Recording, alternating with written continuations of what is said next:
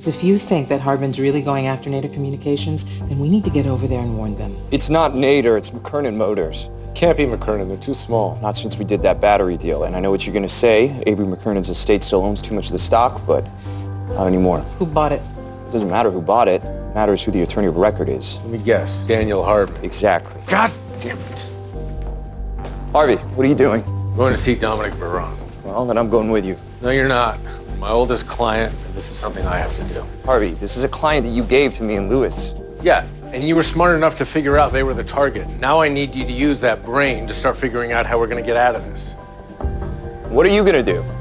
I'm going to look Dominic Parone in the eye and tell him I'm the reason this is happening.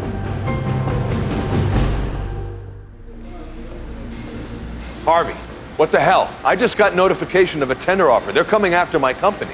I know, that's why I'm here. So they sent the big guns to fight because it's a hostile takeover. I'm not here because it's a hostile takeover. I'm here because this whole thing is my fault. What do you mean your fault? The reason you're in the crosshairs is because Daniel Hardman has a vendetta against me. You're telling me we just closed a deal that ensures this company's future and you put it in jeopardy because you pissed off your former partner? Yes, that's what I'm telling you. God damn it!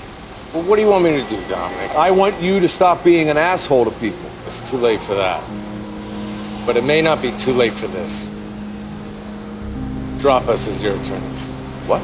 As long as you're connected to us, it's going to be a target on your back. You let us go, there's a chance it goes away. Harvey, if I was just going to cut you loose because someone hates you, I wouldn't have hired you in the first place. Because we both know I used to hate you. Thanks, Dominic.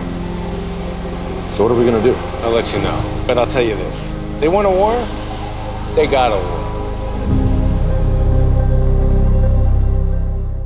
How'd Dominic take it? He took it fine.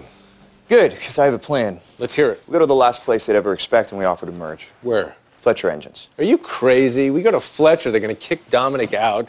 Jack gains power, and might as well have let McKernon get bought out in the first place. And the only other option that's even remotely possible is we take them private.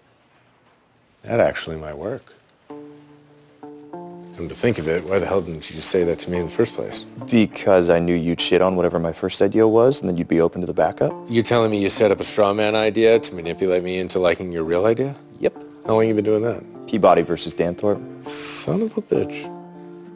All right, smart guy. Now where are we going to get the money for the equity? I'll tell you where. Sidwell, Indianapolis. Is that another straw man idea? Because you'll never get the two of them to go in on a deal together. They hate each other. Oh, those two hating each other is exactly what I'm counting on.